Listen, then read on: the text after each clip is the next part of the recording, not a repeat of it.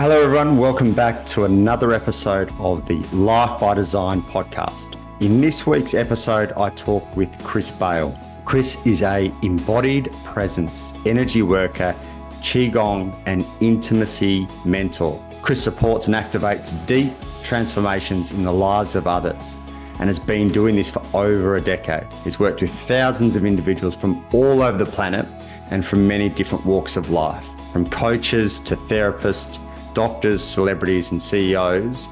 He has a wide and extensive education in many different modalities, including Chinese medicine, acupuncture, medical Qigong, Reiki, and sexual alchemy. In this week's episode, we talk about being fully present, new age spirituality, energetics, empaths and their wounding, building a man's power, desire, and much, much more. Enjoy the episode. Mr. Chris Bale, welcome to the podcast. Thank you for having me. It's a pleasure. I've been a big fan of your work for quite a while, and I find it very unique, and I'm looking forward to exploring your views and your work today. But for those that have no idea about you or the work that you do, in 60 to 90 seconds, could you give a spiel of who you are and what's got you to where you are today? Can I say no? You can say no. It would be the first time anyone said no, but you can. I mean, I just want to be real in my response because, I get that this is a question that has to be asked in many cases, but the inner grump in me has had to answer this question hundreds and hundreds of times. So I'm noticing there's a little bit of like I don't want to do it. That immediately comes up, but I'm going to give it a go for 60 or 90 minutes. So to kind of preface the main type of work that I do, I ultimately do very little. That's just the honest truth in it. There's not so much that I'm doing versus what I'm representing or what I'm doing my utmost to represent as a way of being here in a way that's aligned and true for me as an individual. But the practical aspect of how that works with other people is, for men, there's a lot of waking him up through exposing himself to himself and all the ways that this conditioned society has kind of stolen him from his beautiful ferocity, from his directness, from his purpose, essentially, and him just being able to stand up straight and being connected to his potency along with his compassion and his ability to engage with intimacy in his life. So a lot of it is approaching him in a way that exposes him and returning back to his integrated self, because we come here integrated. There's no one that comes here not completely perfect the way that they are. So I'm kind of helping de-brainwash the man through seeing him and through sharing with him what I see.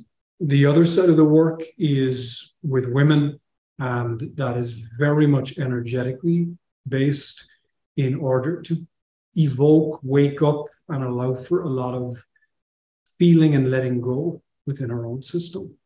And a lot of the time, the trauma that has been done onto women has come directly from the hands of men. So it has been quite a beautiful and challenging process to be a man in the room and allow a lot of that stuff come up for purging and for releasing. I can never do anything in 60 or 90 minutes. So that's my best attempt. And the background for my work is based in Chinese medicine, or traditional Chinese medicine as a practice. My original trade is as an acupuncturist. And then everything just kind of evolved from there as I worked with people and went through different seasons of my own life. So that is one version of it. There's another 155 versions of it, but that's what came out today. I appreciate you taking the time to do that against your will as well. It was quite succinct. You mentioned there waking up. So I guess we'll start with men. And my understanding, potentially, when men hear that, is like this brash, shouting, screaming, but as an observer of your work, it's such a subtle potion and so almost poetic the way that you go about your work as an observer. How do you, in your own unique way, wake men up? By being as awake as I can be when I'm with him. Wakefulness will stir wakefulness in another person. There's nothing more terrifying than all your bullshit being seen, or all your trauma being seen, or all the things that you're trying to hide being seen. And that kind of does the work for everybody. So what I love about how this work has chosen to come through in many ways is I'm very much out of the picture. I'm as out of the way as I can possibly be. And I'm just there being in presence. And that presence starts to stir the waking up. In my experience, everything here is energetic first. And I don't mean that from this like woo-woo, new age spiritual context. To me, it's very palpable. It is undeniable to see the impact in another person when a person who is carrying energy sits down beside a person who is maybe deficient. So all of this has been shown to me in many, many different ways throughout my life, subtly and very, very obviously. But it's getting to a point where I can't really take so much credit for where I am or what happens. I just keep trying to do as little as possible and to share what I see. That's 20% of what I see is impactful. The rest is how I am being, what energetic frequency I'm carrying with me as a man. Am I allowing myself to be here as a man? Because most men are not allowing themselves to be here as men. They're watering themselves down. They're lying because he's been manipulated by a society. He's been domesticated. He's been told that he's the problem. So now the level of guilt, shame, fear that a man has just for his own male essence cuts him off from everything. So I refuse to be here as anything other than what I am. I'm not here to impress someone, to be a coach for someone. I'm going to be me with everyone that I come in contact with, and that will either support them or it will trigger them. Both is kind of the same anyway. But there's a lot of bravado that I feel a lot of coaches and spiritually identified leaders have. And most of the stuff out there is just nonsense. Most of the spiritual terrain right now on social media is complete bullshit. It's overcomplicated. And it's even being pushed from wounded. Now, we're very simple. The work is very simple. Be present, feel, and allow yourself to be expressed. Oh, but that's uncomfortable. Beautiful. Figure out how to stay present, feel, and be expressed. I don't know, should I express that here? Interesting. Why? Why do you not feel you can say who you are or how you feel in this scenario, but you can't over in that scenario? What value system are you tying yourself up in as a man in order to be appeased by everyone around you? Because you didn't come here like that. So it's shining as much light as possible on things that really are just common sense. Like nothing I say is profound. Everything that I say, I try to keep it as simple as possible. The only reason I get reflections from some people that, oh, that's amazing. The way that you said that is the result of how confused our way of being raised, our society, our culture has made us. It's because of how disconnected we've become. So it's to remind everybody of as much simplicity as possible. There's not a million steps. There's not 16 practices to developing spiritually. It's easy. Can you be in your body right here? Relax into yourself. Feel and follow your energy. If a person has difficulty, that's the spiritual work. Understanding why they have been taught to hate themselves that much. And now figuring out, well, what's the medicine to that? That's not complicated either. That's just you staying with yourself in the experience of the self-hatred and touching yourself and blessing yourself with your breath and staying there and putting your arms around yourself and having compassion towards the tension you feel inside and the fear that the person feels inside. All of that is the spiritual work, and it's always the same points.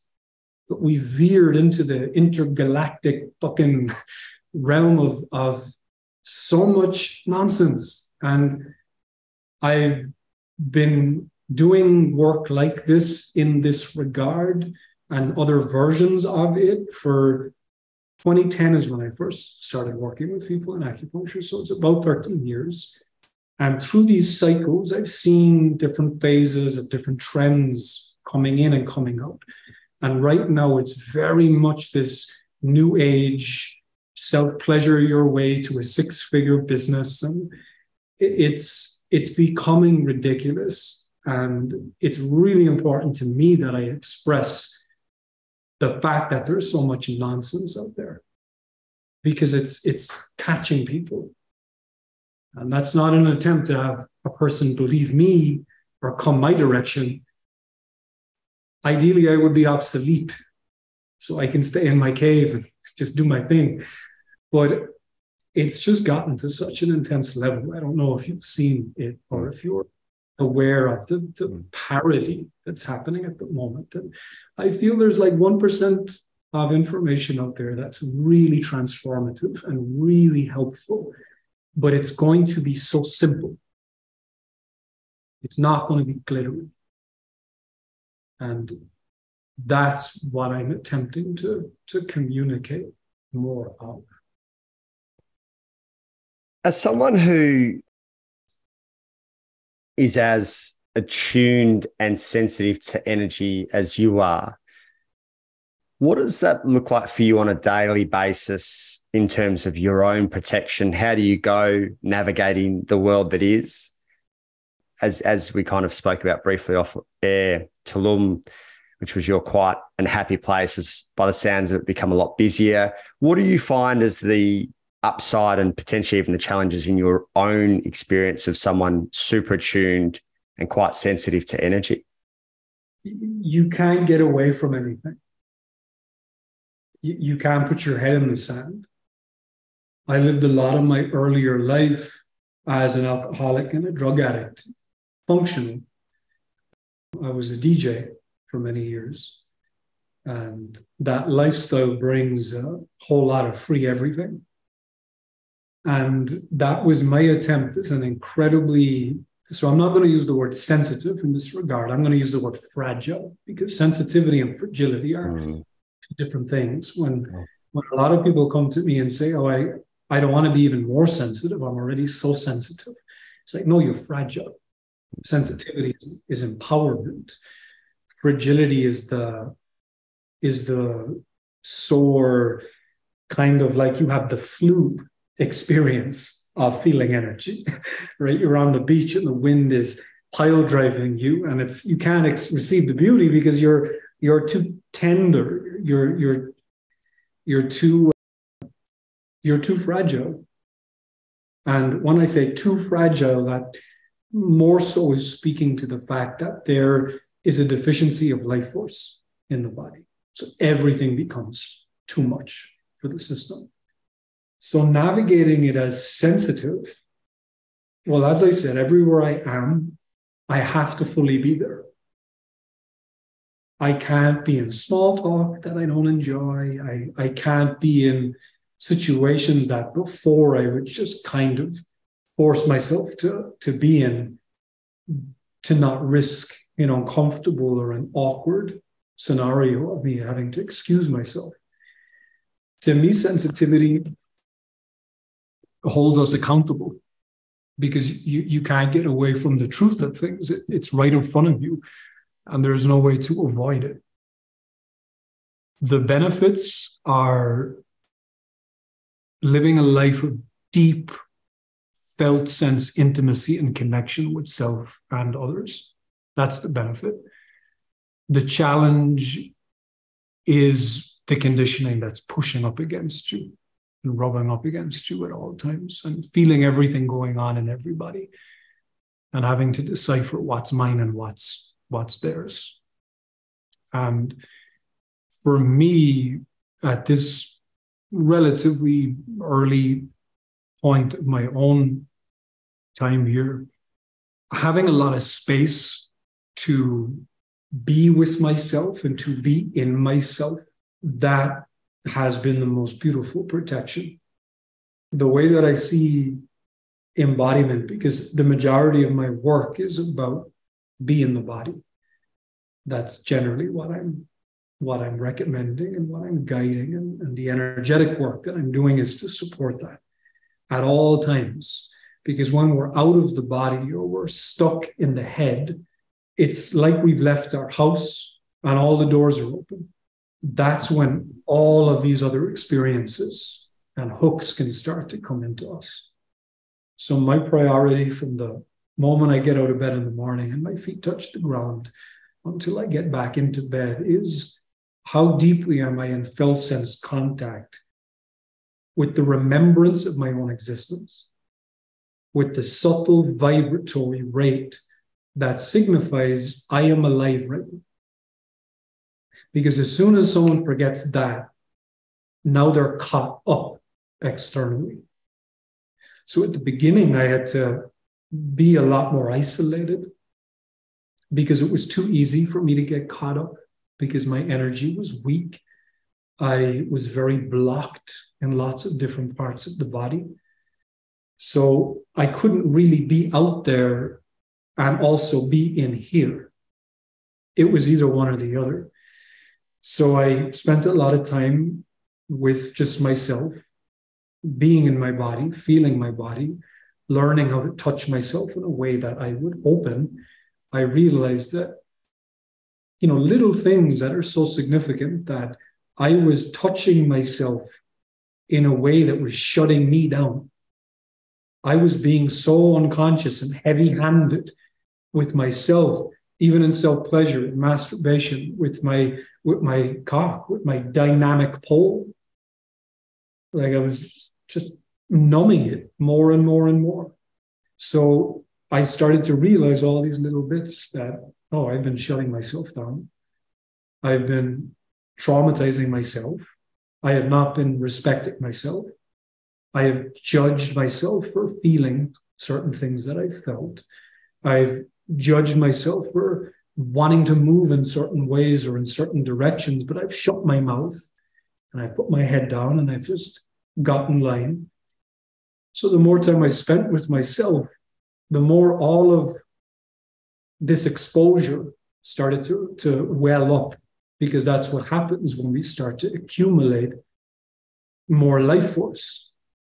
It starts to illuminate all of the programming, the conditioning, the dysfunction, and the shame, guilt, trauma, all of these different things that just lodge in our physical system. Once I had found a steady ground of, okay, I've opened a lot of this stuff. I'm very familiar with being in myself. Then I was able to go out into the world a lot more, be around a lot more people, and not be taken. So for me, that was a lot of the process. It's very challenging for a person to remember themselves when they never have the space to do so. To try to remember yourself within all of the unconsciousness around us and in your habitual patterns and in your environment. Of course, it can be done, but it's challenging. It's definitely more challenging to do that. I couldn't do that at the beginning. One of the things you said there, which has actually played on my mind for a while, and I'm fascinated to hear your take on it. You mentioned what's mine and what's theirs. And one of the things that I'm interested in your perspective on is empaths and them feeling everyone's stuff. And in my eyes, potentially at times, not acknowledging what is actually theirs and what is, the empathic picking up of other people's energies, etc. How do you see that from an empath point of view, and how can someone start to get clarity on what is theirs and what is someone else's, as opposed to just thinking, I'm an empath, I'm picking up everyone else's energy? Well, the first step to that, to be able to decipher what's theirs and what's yours, is to decipher what's yours. And you don't need them for that. You just need to feel you. So come to know everything I had just been speaking about ultimately ties into this point. It's far easier to know what is someone else's when you already know what's yours. And when you spend enough deep quality felt sense time in your body, where you feel all the different ripples and surges and emotions and currents and different experiences in you, and the different trauma reactions and the things that steal you into unconsciousness, the more that you can know thyself, the more that you can see what is not of you. And luckily, life, I feel, is set it up that way because it's the most empowering way for it to be, right? We know ourselves first. The next step is, how do you as an individual allow the circulation of energy and feeling and sensation to move through your being? Because oftentimes, if a very sensitive and empathetic person is with another person, they'll start to feel it in their solar plexus. They'll start to feel the other person in the form of tension in themselves. This is where knowing thyself is so important. So you know how to put your hand on yourself, or how to go inside with your own awareness and your own consciousness and bring presence and love and compassion to that part of you, so that your body can let go of it. Holding on to other people's stuff, what I came to find is most of the time that's happening, especially in people who have been conditioned that it's their fault that another person is in an experience that is, let's say, negative. And it's their responsibility to fix it in that person, right? So empaths generally tend to be people who like to help other people. A lot of empaths are doing that for their own value system, for their own healing, for their own sense of self-worth. I still remember the moment I realized that in my configuration, and I was like, what the fuck am I doing? Who do I think I'm here to save? Because I'm not saving anybody. And that freed up so much space in me to be in a room with so much shadow and trauma coming up in a way where it just kind of goes in and out. It doesn't stick. Because if it's stuck, I would probably have about 4 years in me for this work in total, not 13. That's what I see eat practitioners in life. That's what I see burn people out. This identification with, oh, I have to help and fix the person who's in pain beside me. But of course, you can never fix anything in another person. But you can show up in a way where you're being so free and loving in yourself that you can let all of your love just overflow onto them. But that's not a doing. There's no leaning in that. There's a leaning back. And I recommend for all empaths to ask themselves, or all people who identify as empaths, to question their behaviors, or why they feel that's what they're here to do, or why they feel that's their purpose. This can be a tricky thing, and we can trick ourselves blindly. And I feel most of what we think is just simply not true. It's just coping mechanisms. Yeah. You mentioned briefly there earlier the former lifestyle that you used to live around addictions and drugs. What was your breaking point? What was the moment? And how do you go from such a extreme, I guess, from an addiction point of view, numbing, dissociation, etc., to the polar opposite end of the spectrum, the way that you have? Well, I almost died. Mm. So that the first time didn't do it because I wasn't sober enough in the experience. The second time done it, and it done it so deeply that I want this to be as accurate as possible, but I was pretty much bedridden, unable to digest, eat, defecate. Nobody knew what was wrong with me, rushed in and out of emergency rooms, inner trembling. That went on for about 18 months, which to this point in my life has been the deepest hell that I've ever been in. Now, that 18 months would have went way quicker if I had been willing to let go of my old way of existing. But I'm still stubborn. I still have a stubborn energy in me. Now I get to play with it and enjoy it a bit more because I can see more of it. But then it was stubborn to the point where it was in no way beneficial to my growth. And the stubbornness actually in that moment came from fear. I didn't want to lose what I had. The stubbornness that I play with today comes from orgasmicness. It's a very different frequency, and it's a very different joyousness that it brings up. But that was how I went from A to B. And also to clarify, I mean, from the age of about 14, 15, 16, I was experimenting with meditation. I was being exposed to acupuncture. My aunts, my uncles were acupuncturists. There was a lot of that going on in my immediate family. So it wasn't incredibly black and white. Those 18 months were very black and white. That was out the butthole of one life and, out the vagina of a new life.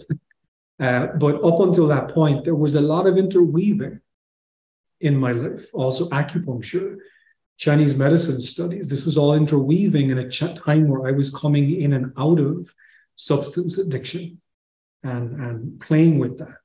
What's your thought on substance addiction? Well, not even substance addiction as it stands in terms of, whether you overcome it. Obviously you got the AA school of thought that you don't overcome it. You just manage it. You've got the Gabor Mate who talks about, the majority of it being from childhood trauma. You've got, Anna Lemke now giving another opinion on it with her book, Dopamine Nation. What's your take on it, having experienced it firsthand and in your line of work? Experiencing what? Addiction? Well, firstly, your experience, but also your belief. Is it curable? How would, if you had someone standing in front of you now from who is struggling with addiction, what modality or what school of thought would you take in terms of helping them manage it or overcome it if you think it is possible to be overcome? I mean, that would be a long conversation of me asking them a lot of questions and feeding into them.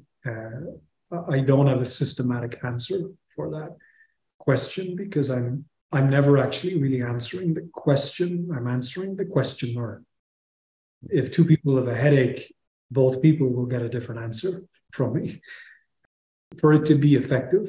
But I can speak from my experience of it was because I was so excruciatingly uncomfortable in myself in every way.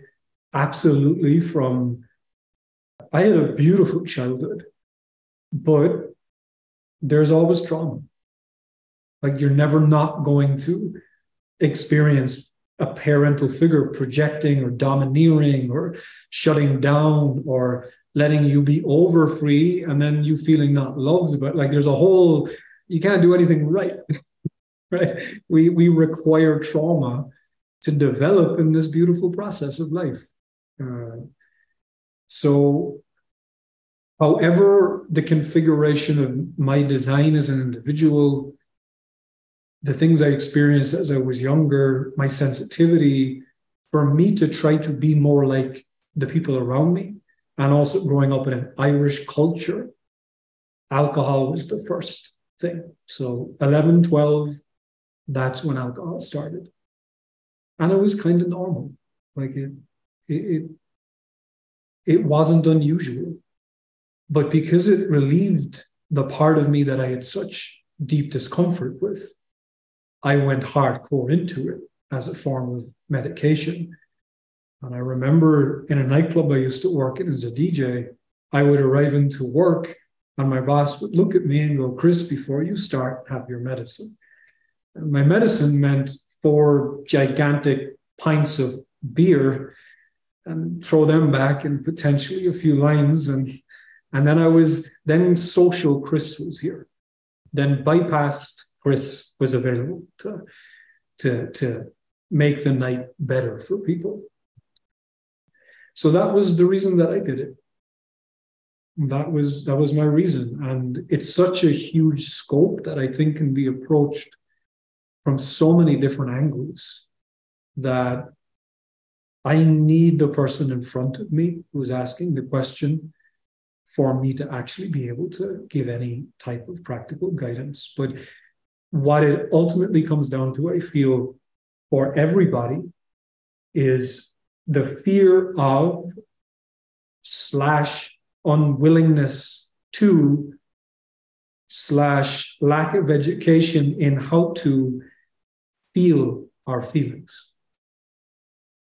Because the moment that thing happened when they were a child, maybe they were told to shut up.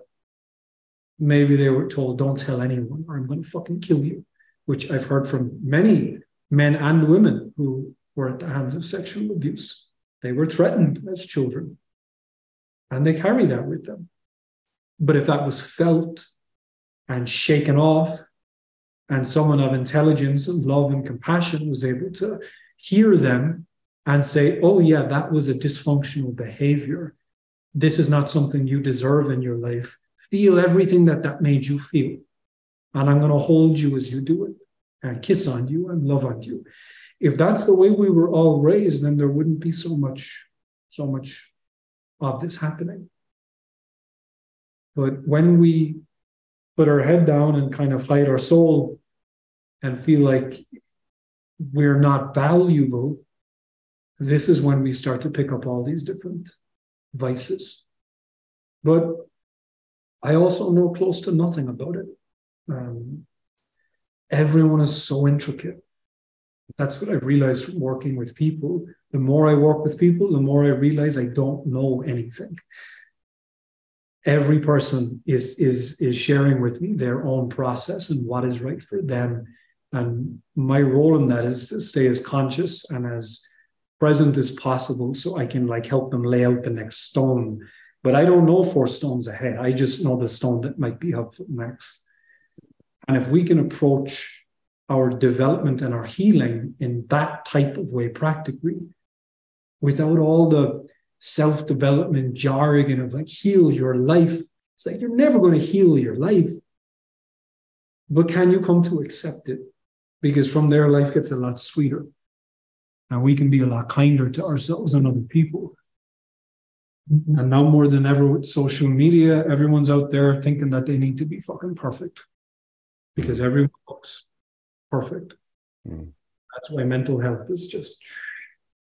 When you think about your own experience, just to kind of, I guess, close the loop on that, and as someone who appears at least to be extremely regulated these days, and obviously, presence is such a big part for you.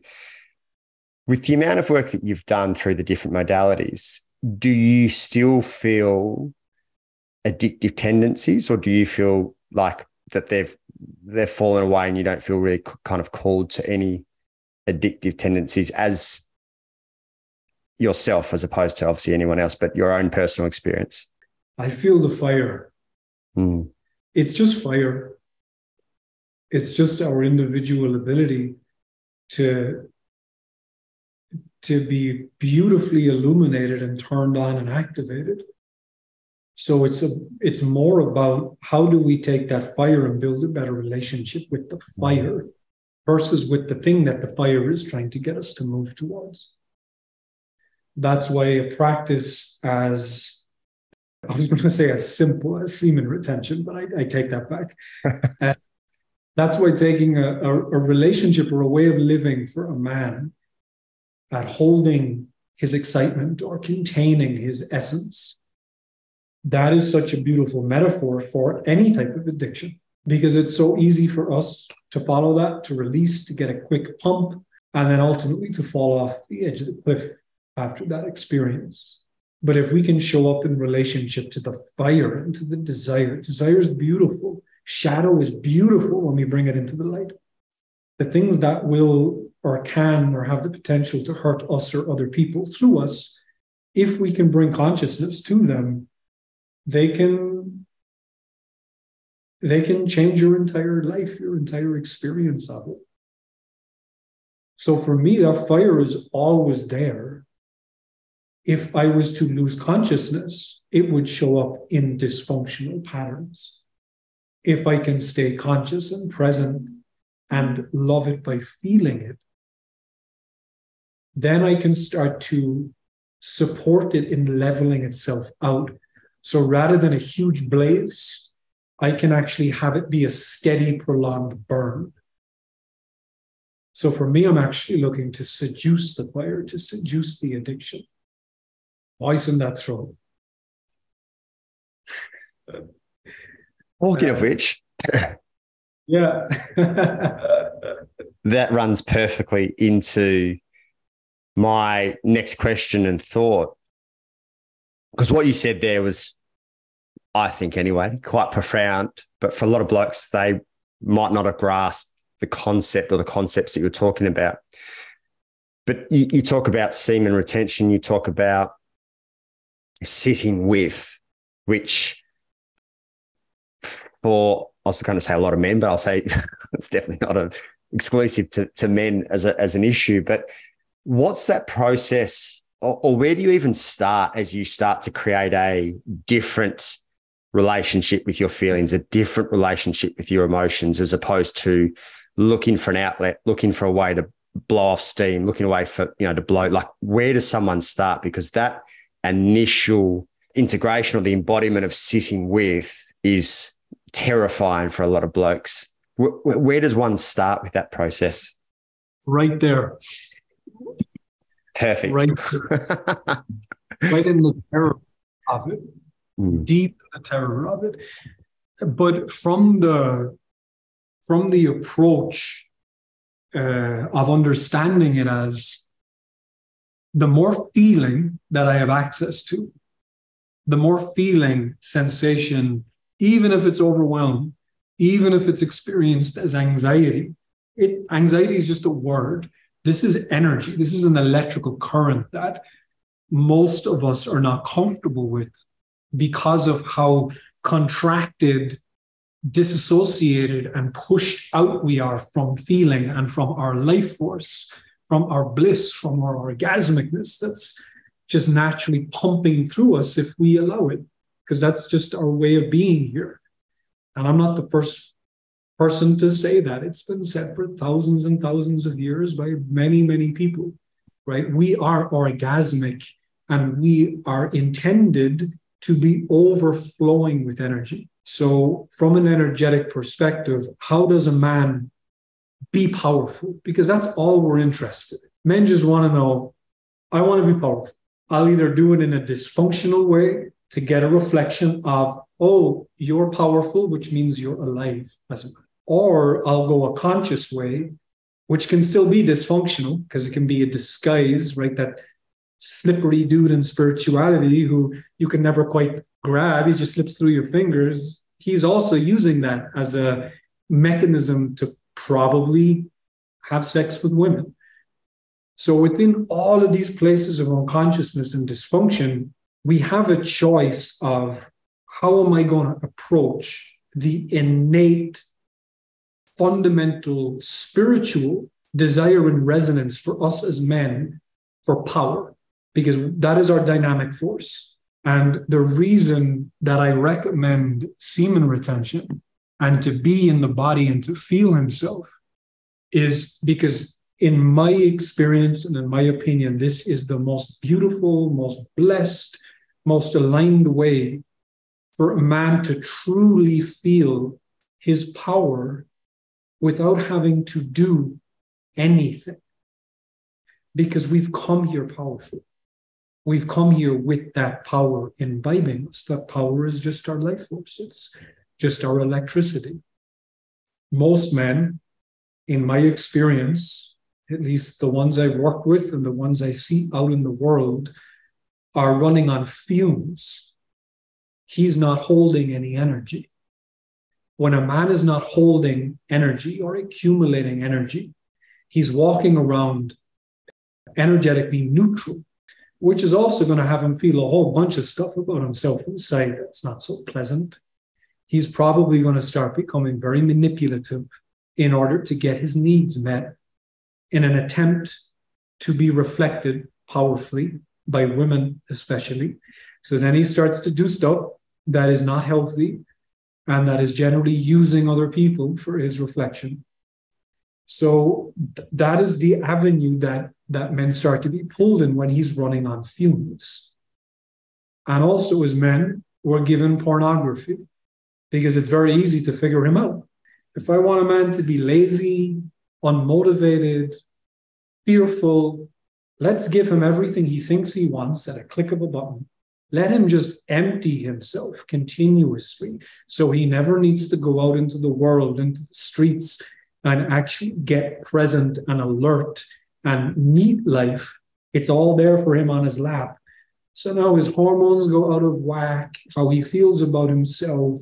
He gets locked in his head. He gets stripped out of his body. He loses connection to his dynamic pole, which is his genitals, because of the abuse that he's putting on it, because he's never actually allowing his energy to accumulate and rise up in him. He just keeps ejaculating it out of his body or thinking it away through obsessive thought processes, eating shitty food. It's endless. And this is everything that a good life has been portrayed to us as, right? To be successful, you have all of this. And that's how men are weakened and essentially turned into idiots. We're preyed upon in that way until we lose every morsel of consciousness and we're just getting in line and doing what we're told. So the semen retention piece is just one area where I invite a man to challenge himself in order to feel more of himself, kind of bubbling in him. And the way of doing this is, can you be contained as a man? A man who cannot sit in his own arousal, in his own desire, even right beside a woman who is activating this desire, this love, this turn on in him. If he is unable to sit in his own containment, he is a dangerous man, and not for the right reasons, because now he's always looking to empty himself for pleasure. And this will also drain a man very, very quickly and support him and line him up for other types of addictive behaviors. So if a man can get right with his own sexual energy and his own relationship to his desire, to his penis, to his feelings around that area of his body, and he can sit in his own containment, now he gets to experience the orgasmicness of himself. There is nothing more orgasmic for a man than feeling himself walking around in this life, full, charged, vibrating, erect in life, but also supple, sensitive, compassionate, and integrated. And for men to get to that place of true integration, he has to begin with his relationship to his sexual energy, period. I've never seen it being able to be done in any other pattern, because energetically as men, our genitals is our dynamic force. It's our positive pole. We have to start there for the first healthy relationship. And if you look at little boys, toddlers, babies, he is getting up in there all the time, running around, touching himself, loving himself, going here for comfort, for stabilization, because he has the innate knowing that this is where his center is, till the mother, the father, the people come around and go, don't do that, it's dirty. So now that's going to mess up his core relationship quickly. And he's going to start experiencing in puberty, when these desires start volcanoing up in him, he's going to start having to hide out in order to be with that beautiful male part of himself. And that's where all of this stuff starts to get really heavy. So the retaining, if it's done in a healthy way, because there's a lot of ways out there that are being taught that are not healthy, but if it can be approached in a healthy way, this will restore the man's potency, his virility, his sense of himself, and his availability to love, to receiving, to feeling, to being present with other people. Mate, I could talk to you for hours, but I'm also very mindful of your time. If people want to find out more about you, the work that you do, where's the best spot for them to find you? So I think the Instagram is Chris Bale or Chris Awakened. Chris Bale Awakened, I think. Yeah. Bale Awakened is the tag for Instagram, or the account. And the website is awakenedintent.com. I try to stay away from these things as much as I can, hence my confusion. But just type it into Google, you'll get either Batman or me. So that's the easiest way to do it. Yeah, I just double checked it's Chris Bale Awakened for those listening. But fully aware that you post there, but you're not there, which is an awesome thing that many of us could follow up with. Mate, so good to talk to you, and really appreciate the work that you do and have done for years. You bring such a unique outlook and unique touch to I guess where I spent so much time in the men's space. And the way that you show up is incredible. So I appreciate you coming on the podcast today and the work that you do. Thank you, man. I appreciate it. I enjoyed it. And thank you for just letting me speak and share. I can get into trains of expression sometimes. So thank you for your patience and all of that. Thanks again, brother.